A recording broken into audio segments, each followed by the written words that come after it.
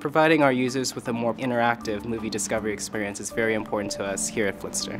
Interactive posts allow users to invite their friends to a movie while they're looking up a showtime. Interactive posts are unique because they feature a prominent call to action back to Flixster directly in the Google Plus stream.